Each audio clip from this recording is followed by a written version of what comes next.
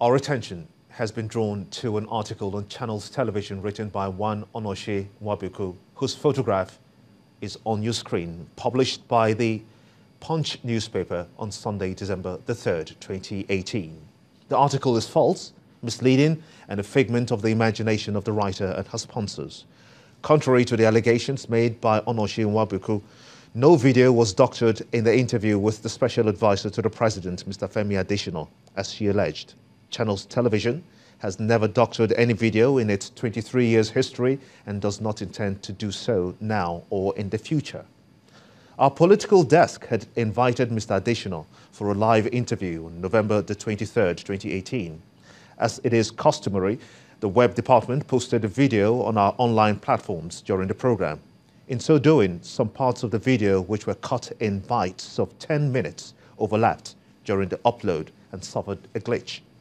There was no motive on the part of the web department to hide anything, as the program was already broadcast live in the first place, and the remarks in question had already been tweeted by the channel's web department. Surely, if we had something to hide, we wouldn't have posted or tweeted the video at all.